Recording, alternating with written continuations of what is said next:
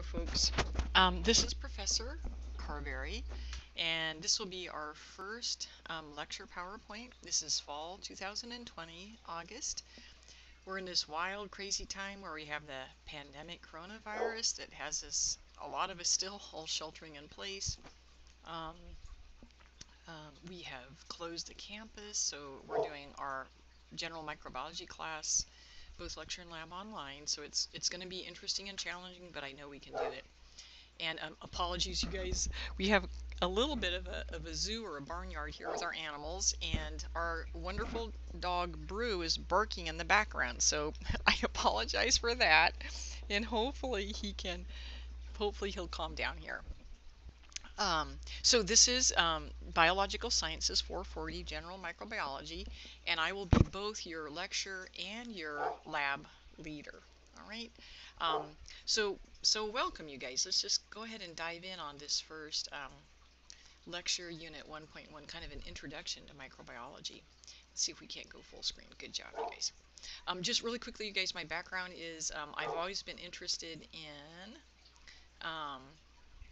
animals, and went to veterinary school, but my interest was a little bit different. I was more interested in animals that can act as reservoirs for diseases that can be transferred to humans, and those are called zoonoses. So when I did my Doctor of Vet Medicine degree at UC Davis, I combined it with the veterinary equivalent of a Master's of Public Health, and in vet medicine that's called a Master's of Preventive Vet Medicine. And initially I wanted to do international work, work in developing countries, doing community education to work to control the spread of zoonotic diseases. But while I was in graduate school back at Cornell University, I had both of our children who are now adults, it's hard to believe, and I discovered as a mom trying to go to school and work and raise little children, even with all the modern conveniences. We had running water, we had a washer, a dryer.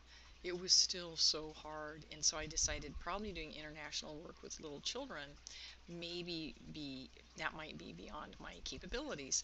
So I thought, what was it about that career that really intrigued me? And basically it was community education, health education. And so I just feel like I'm like one of the luckiest people in the world that I get to teach you all about microbiology. Not only the so-called bad microbes, those that cause infectious disease or other harm, but also about the good microbiology. I'm doing a voice recording. I'm doing a voiceover right now. Sorry, you guys. So now the cat's coming in and meowing. So you guys, it is a zoo here. My husband's working at home. My daughter's working at home. So I'm sure you're going to get to meet everybody. And that's our cat, Lenore, who is in a few of the lab videos. I think she wants to become a microbiologist at heart. Okay, so here we go, you guys. So throughout this course, we're going to ask ourselves, why do we care? Are we only taking this course because it's a prerequisite for maybe a nursing program or dental hygiene? But I think you of all folks, with what you've already experienced with the COVID-19 pandemic, the emergence of the SARS coronavirus 2 as a major cause of illness, debility, and death worldwide, you all know why microbiology is so important. Some microbes can cause serious harm. They can harm us, they can kill us. And again, folks, I know that's usually what we think about when we think of microbes, is how harmful they are. But I hope before the course is over, you'll also see that microbes may offer the solution to many of the huge issues that are facing us, not only with regard to infectious disease, but with regard to pollution and alternate energy sources. So we want to make sure we get right down to the basics. And folks, hopefully these PowerPoint slides follow the study guide questions. And indeed, you guys, when I write our lecture exams and lecture quizzes, I try to have the study guide questions right in front of me. And so I use the study guide questions to create our lecture quiz and exam questions. So I think the study guide questions could really help you a great deal. Okay, so you guys, so what is microbiology? and it's the study of microbes or microorganisms. And microorganisms comes from the Greek mikros, which means small. So we could say that microorganisms or microbes are organisms or agents too small to be seen with the naked eye. And the resolving power of the naked eye, meaning an eye without any kind of magnifying device, is about 100 to 200 micrometers. So we would say that most microbes, most microorganisms are smaller than about 100 to 200 micrometers. We're going to have a magnifying device like a microscope to visualize them. And again, folks, this is just this resolving power of the human eye without a magnifying device, the so-called naked eye, is around 100 to 200 micrometers. And folks, this will be important throughout the course, is to know the value of a micrometer, and this is how we abbreviate it. So a micrometer is 10 to the negative 6th meter, so that's really small. And 1 micrometer, you guys, this is kind of your average size of your so-called average bacterium, like good old E. coli. So for many years, historically, people didn't know about microbes because they were so small. You know, as humans, it's like, well, if I can't see it, I won't believe in it, right? So this was a huge issue and contributed to a lot of the suffering and lack of progress early on in microbiology because we didn't have microscopes, right? So we do want to remember, you guys, that most microbes we can't see with the naked eye, right? And the way we visualize microbes is using microscopes, and there's different types. Light microscopes we can use to examine bacteria and other cellular microbes. We'd need to use a more powerful electron microscope here if we're going to look at viruses. So we'll see that viruses are even smaller. Here's our bacterium, around 1 micrometer. And we're going to see even the largest viruses, such as a smallpox virus, is smaller than most bacteria. So with the exception of the pox virus family, which we may just be able to see with a light microscope, most other viruses, for example, poliovirus, influenza virus, we would need a much more powerful microscope, an electron microscope. So for example, folks, if we were actually doing face-to-face labs with our light microscopes, we would be able to visualize bacteria, but we wouldn't be able to visualize most viruses, right? So for most viruses, we're going to have to use an electron microscope.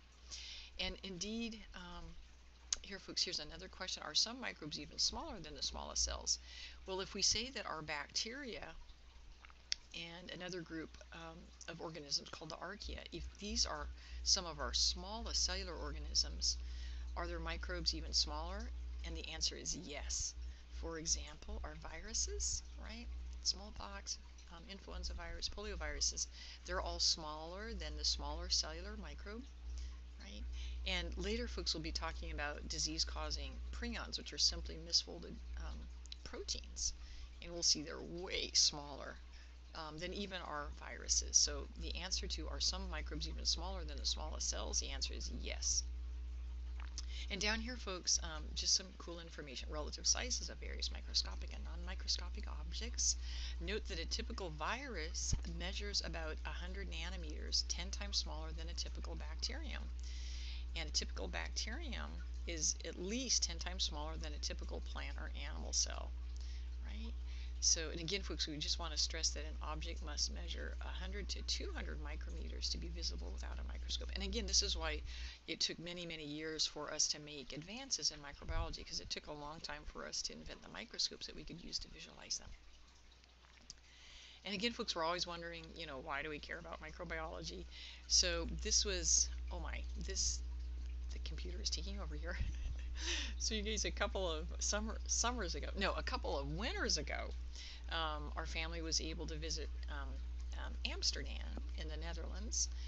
And I didn't know this, you guys. I feel ashamed to say this, but in Amsterdam, there is the world's only microbe museum called Mixcopia.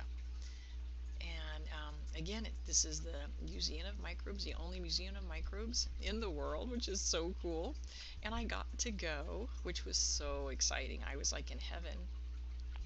And so, folks, most of the next slides are taken from the Mixcopia Museum of Microbes, their website.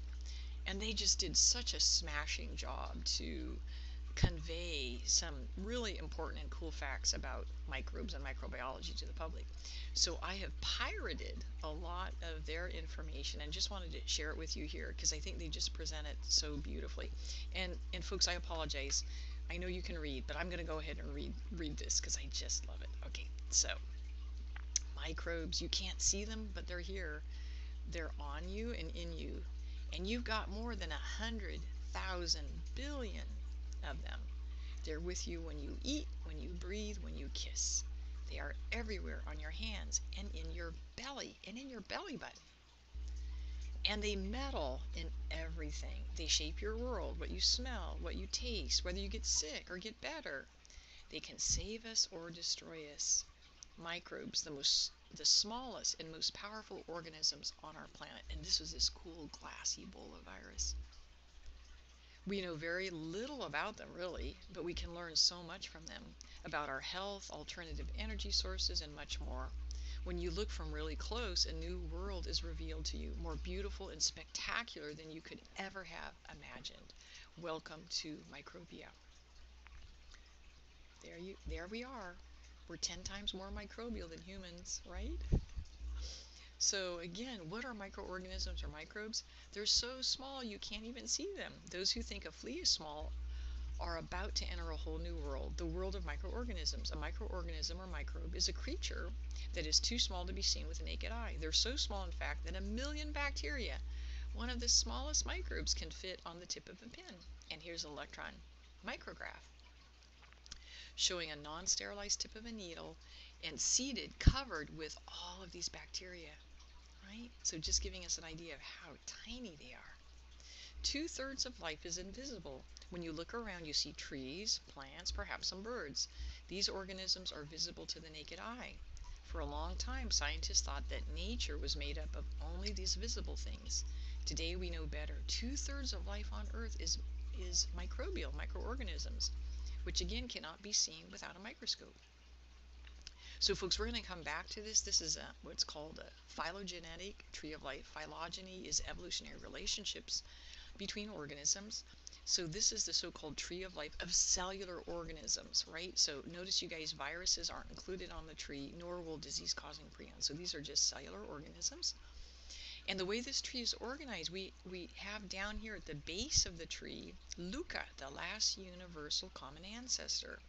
For as biologists, we believe we all share the same common ancestor, thus explaining the unity of all cellular organisms, all life here on Earth. We are all truly related. We are truly one family. And then, folks, we'll see on the phylogenetic tree, if we think of time as on, say, the y-axis going up like here, from this is in the past, right, about maybe 3.6 to 3.8 billion years ago. And then as we move upward, right, time progresses until present time, we'll see this branching of the tree of life into 3 big groups called 3 domains. And we'll see, folks, that this great branching, this great diversification of life here on Earth is a product of mutations and what we call horizontal gene transfer and sexual reproduction. And it's also a product of this amazing process called natural selection, where the environment chooses the genetic variants best adapted to a particular ecological niche, a particular environment. So as microbes moved into all these different habitats on Earth through natural selection, right, the genetic variants were chosen that could best adapt to that environment. And thus we get this great diversification of the tree of life, right? And as a result, we end up with the incredible diversity of organisms here on Earth, right? So the tree of life also helps us understand the diversity of cellular organisms here on Earth. And without diversity, you guys, we're not going to survive. We absolutely have to have diversity if we're going to survive. They're small but mighty. What microorganisms lack in size, they make up for in numbers. Your body is full of microbes, even though you are not aware of them. More than 100 trillion microbes live on and in your body. That's 10 times more than the number of actual body cells and 14,000 times more than the number of people on Earth. And this, you guys, was so exciting when the human microbiome, now called our other genome, was cataloged. And the human microbiome, folks, is all the microbes that live on and within us. And initially, most of the emphasis was done on trying to identify the members of our intestinal or gut microbiome. And again, folks, the results were staggering. So it was from this NIH Human Microbiome Project. The results suggested that for every human cell, right, we have 10 microbes that live on or within us. So if we have 25,000 human genes, we are carrying bacteria which together have 1,000,000 genes. So again, you guys, we're gonna be exploring how our microbes, our microbiome, influence our health, they influence our behavior. And again, some people say, well, as a human, we're really more of a multi-organism animal. And again, folks, we could argue, well, we're 10 times more microbial than we are human. And again, we're just starting to explore how the microbes influence our health and our behavior. The microbes are small, but they come in great numbers. On our planet, 60% of the biomass, living and dead organic matter, material is made up of microbes. That's more than people, animals, plants, trees, and insects combined. There are a nonillion, that's a 1 with 30 zeros, a nonillion bacteria living on Earth, far more than the number of stars in the universe. That's mind-blowing. The number of viruses is even larger than the number of bacteria. In 1 drop of seawater, there are around 1,000,000 bacteria and 10 million viruses in 1 drop of seawater. Viruses, therefore, are the most common biological entity on the planet. And again, folks, we're just starting to understand how viruses influence life on Earth in bad ways, which we know, but also in good ways. And this is just a photomicrograph of some of the microbes we can find in water. And these are primarily bacteria from a water sample. Without microorganisms like molds, yeasts, microalgae, bacteria, archaea, viruses, and microanimals like protozoa, life on Earth would not be possible. First life. Microorganisms were the first life on Earth. Without them, there could be no life on the planet. Origins of microbes, origins of life on Earth. When did the first cellular microbes evolve, and how did they change Earth? So you guys, these are really important facts. These questions usually end up on lecture quizzes and on our lecture exams. So this is information you definitely want to know. So folks, if we look at the origin and evolution of life here on Earth, right, we kind of look at it almost like a clock here, right? So we're starting with the origin of Earth about 4.6 billion years ago. And the estimate is the first cellular organisms, unicellular bacteria, evolved about 3.6 to 3.8 billion years ago. So BYA is billion years ago, and I think they also use the term giga, okay, for giga years. And folks, what we'll be exploring further is that when the first cellular organism, the first bacteria evolved here on Earth, there was no molecular oxygen present, no free molecular oxygen. So we say we had an anoxic or anaerobic environment. So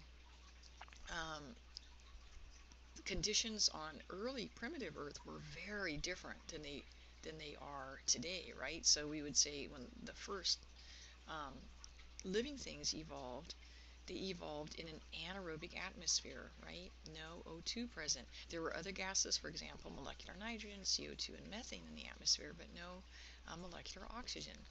And then this incredible event happened, folks. There was the evolution of a photosynthetic pigment called chlorophyll A, and the first bacteria to evolve chlorophyll A are these amazing group of bacteria we'll be looking at more in lab called cyanobacteria.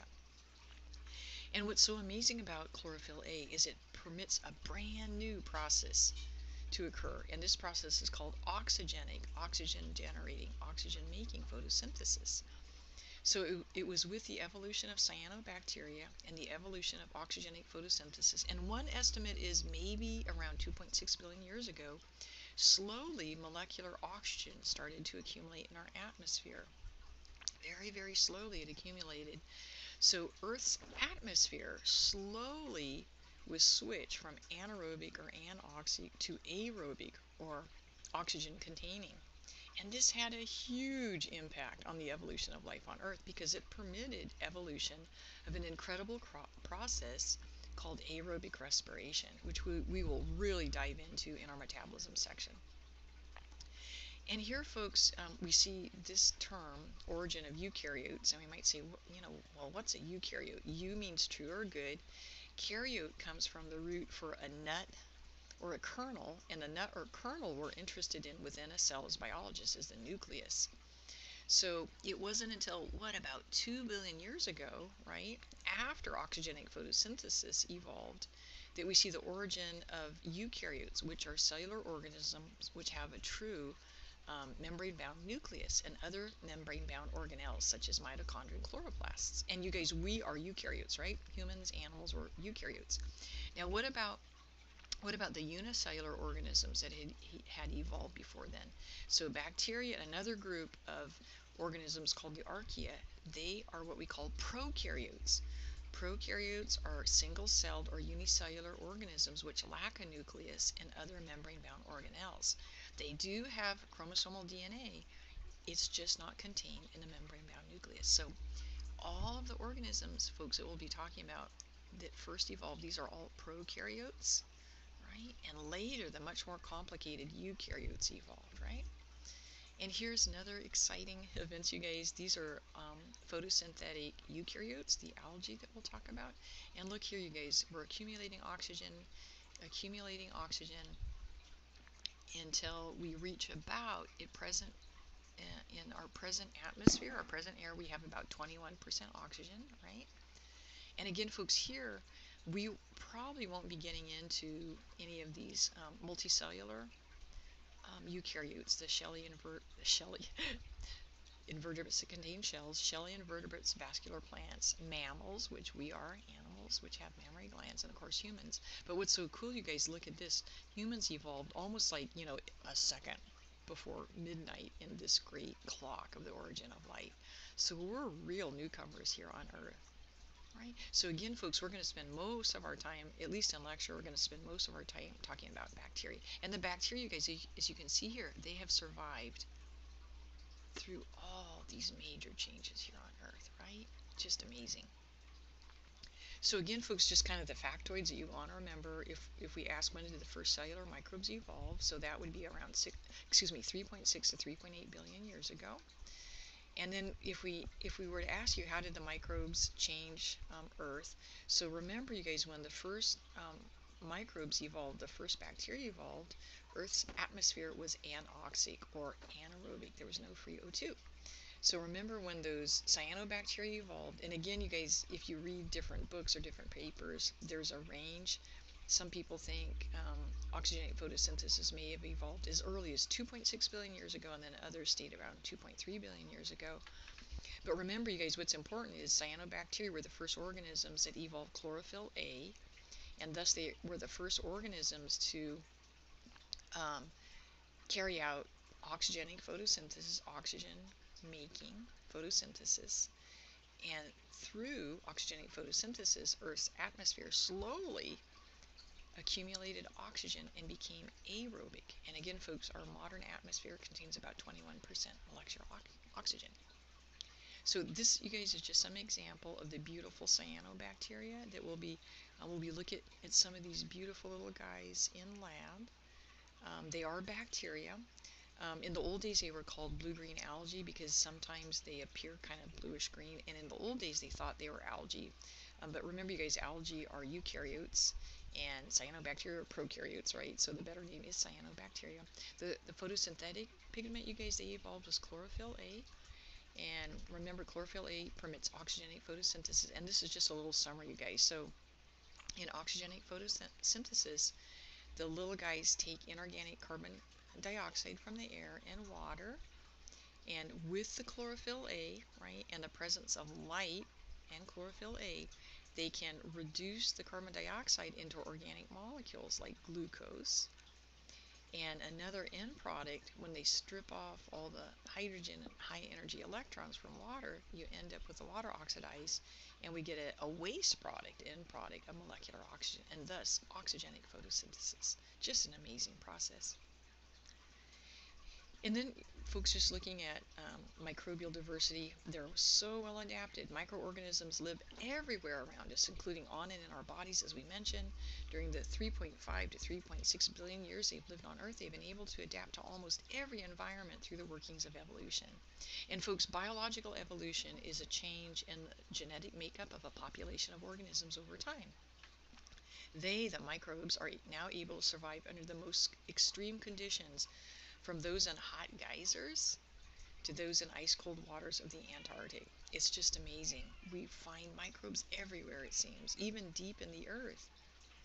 Wherever there is food, there is also life, and microbes eat almost anything, even metals, acid, petroleum, and natural gas. And so, you guys, microbes have great capacity to help in an amazing process called bioremediation, the ability to take toxins and pollutants and detoxify them.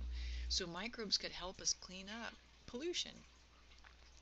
Microbes spread and adapt to new environments, and they evolved into new species. How? Through the process of mutations. And folks, mutations is whenever cells are getting ready to divide in two, they have to copy their chromosomal DNA.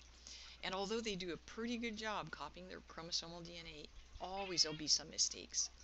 And those mistakes in the DNA sequence are called mutations. And usually we think, oh, they're bad. But you guys, sometimes mutations can be good. The mutants might have special abilities to survive in an ever-changing environment. So mutations, you guys, is crucial for biological evolution to occur. And then folks will discover that bacteria discovered ways to share DNA with one another. And another cool process that multicellular eukaryotes can carry out is a process of sexual reproduction, where again we're combining genetic information from two different organisms. And this is so cool, you guys will be exploring this endosymbiosis. This is when one organism takes up another organism. The other organism lives inside that first organism, and they create this symbiotic relationship. Symbiosis meaning when two different organisms live together. And indeed, you guys, this is absolutely wild. We're going to discover that the mitochondria that we have in our cells evolved through endosymbiosis from primitive aerobic respiring bacteria. And the chloroplasts that we find in eukaryotic photosynthetic organisms evolved from primitive endosymbiotic cyanobacteria. This is just the wildest stuff, you guys, right? So what's a result of mutations and exchange and recombining DNA and having endosymbiotic relationship? We end up with this incredible diversity of life on Earth depicted in those fantastic trees of life. So again, folks, this is, as you know, in science classes, biology classes, vocabulary is really important. So what is biological evolution? It's changes in the genetic makeup of a population of organisms over time. And how does that happen? Well, one way is the process called natural selection, where the environment selects which genetic variants are best adapted to that particular environment, right? And so as a result of natural selection and other processes, you guys, we end up with biological evolution. The microbes become better adapted to their unique environments, or the organisms become better adapted to their unique environments, and that's what leads to the incredible diversity of life. So, and indeed, you guys, genetic diversity is absolutely essential for populations of organisms to survive.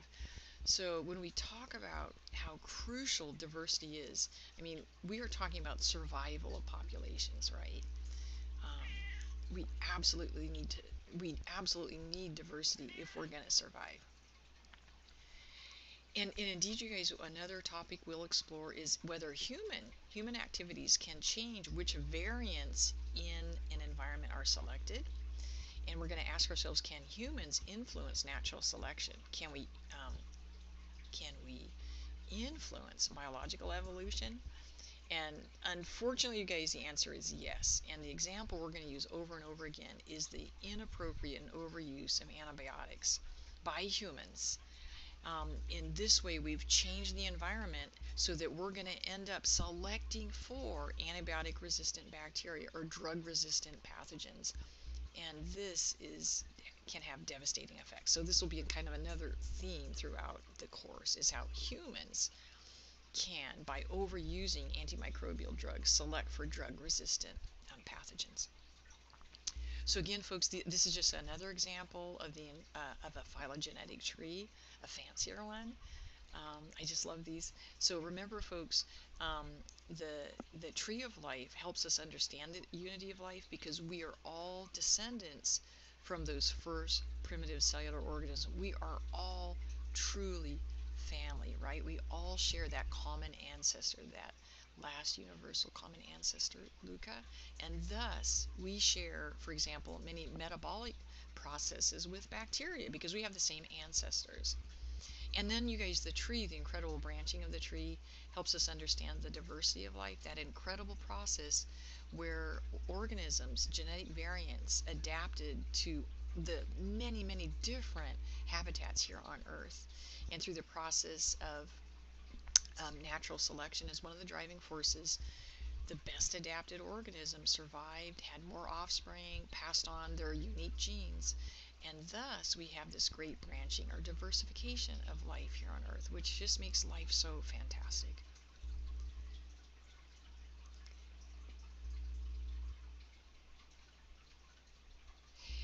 On this phylogenetic tree of life, folks, I'll just throw this in here right now. You'll see there's three major branches: the bacteria, archaea, and eukarya.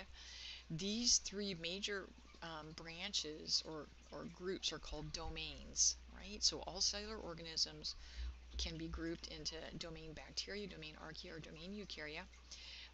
So you'll need to know those domains. And also, something I'll ask you is, in which domain or domains are prokaryotes found? And folks, remember that prokaryotes are found in domain bacteria and domain archaea. Okay. And if I ask you, where are eukaryotes found? All the eukaryotes are found in domain eukarya. And you guys, this is where we belong. Um, so we are animals, and specifically we are mammals. We are organisms that have mammary glands to produce milk for our babies, right? So humans are mammals, and there's many other mammals that you're probably aware of.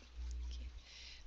In microbiology, folks, we will be studying multicellular organisms as hosts for disease-causing microbes, pathogens, right? And also, folks, we'll also be exploring some parasitic worms that can cause harm, parasitic helminths. And the reason we often study these guys is they usually have some stage in their life cycle which is microscopic, either like eggs, for example, that you have to use a microscope to see, or maybe some immature forms like larvae that you have to have a microscope to see. So historically, parasitic worms or helminths are often studied in microbiology. Down here, folks, in the eukarya, we can see some of the eukaryotic microbes. So these little guys down here, the flagellates and ciliates, we'll be describing these as animal-like, what we call protists, usually unicellular eukaryotes. Yeah, here. And then we probably won't talk much about the algae, but we'll mention them a little bit. We will talk a lot, especially in lab, about fungi. So yeasts, molds, and fleshy fungi like mushrooms. Oh, and here's another animal-like protist over here, you guys, amoeba. Okay. For most of the lecture course, you guys, we're going to be over here in domain bacteria. So this is where we're going to spend most of our time, is in domain bacteria, right? One reason, you guys, we don't spend more time in domain eukarya, and especially in domain animalia, for example, talking about humans, is that most of you have had or will have 2 semesters of anatomy and physiology, and that's 2 semesters just focusing on unicellular, a multicellular eukaryotic organism, humans, right? So we end up spending more of our time over here. And again, you guys, this incredible microbial diversity arises as the microbes adapt to new habitats. And again, this is from Micropia, you guys. It's just amazing, right? And indeed, folks, here, this is kind of an inverted tree of life. What Micropia did is they highlighted in yellow all the branches of the tree of life that are microbes. And again, you guys, it shows us that most of the members of the tree of life, they're microbes, right? They're microorganisms. And it's only these white branches over here that aren't microbial.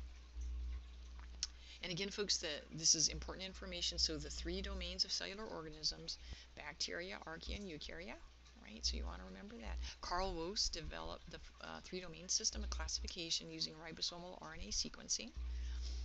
And again, folks, this is just going over some of the important vocabulary. So remember, bacteria and archaea are prokaryotes, meaning they lack a cell nucleus, but they do have a chromosome made of DNA. Eukarya have a cell nucleus, right? They're called eukaryotes. And within the nucleus, the chromosomal DNA is kept. Bacteria and archaea are all unicellular, made of one cell. Eukarya can be unicellular or multicellular. Okay? All multicellular organisms, including humans, belong to the eukarya domain. And this is just a Micropia link, you guys, so you can, they have photos and descriptions of almost every microbe that we know of. Okay, and just a little bit more here, you guys. So living or not, as opposed to all other sorts of microbes on Earth, viruses are not represented in the tree of life. Viruses don't swim, they don't eat, they don't grow, and they can't reproduce independently. They don't have metabolism, they don't have cell membranes. And indeed, you guys, we call viruses obligate intracellular parasites. They rely on a living host, another cell that they have to invade before they can replicate. Because they lack key characteristics of cellular organisms, many scientists do not recognize viruses as living organisms. And indeed, you guys, probably what all refer to viruses as microbes or microbial agents. Some people say to be a microorganism, you have to be cellular. So we'll try to make them happy and call viruses microbial agents instead. So indeed, you guys, we are truly living on the planet of the microbes. So folks, I'll close this PowerPoint now. And then the next PowerPoint is going to be microbial phenomenon. So I changed the order a little bit, you guys. So the next PowerPoint, Unit 1.2, is going to be microbial phenomenon. Just a few examples of what microbes do. And then the PowerPoint Unit 1.3 is a cast of characters. And this has a lot of information in it, you guys. There's lots of classification. So don't leave this till the night before, like the lecture quiz or the lecture exam, because this is a lot of information to know. And then, folks, the Unit 1.4 is a brief microbial history. So some of the important folks in microbiology history. And again, folks, there's study guide questions for all of these. And for the history portion, you guys, there's also a practice microbial history quiz, which I highly recommend that you take. Anytime I offer a practice quiz, you guys, I really encourage you to take the practice quiz. There's no points associated with it. It's just to help you. And the practice micro history quiz, you guys, it has a key with it. So hopefully that will help you learn those historical figures. Okay, folks, so I'm hoping this recorded. I'm never sure when I'm doing these QuickTime movies. So I'm going to hope that this recorded, and it looks like maybe it didn't. So that's kind of a bummer. Let's see here. Okay, you guys. All right, so hopefully this recorded, you guys, and we'll be seeing you in the next PowerPoint.